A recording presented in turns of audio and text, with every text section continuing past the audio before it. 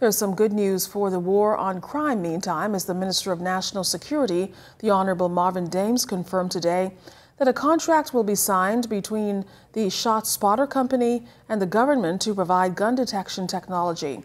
Minister Dames previously indicated that the technology will improve response time as it identifies the location of a gunshot and transmits that information to police vehicles simultaneously. And we will be officially signing the contract for ShotSpotter.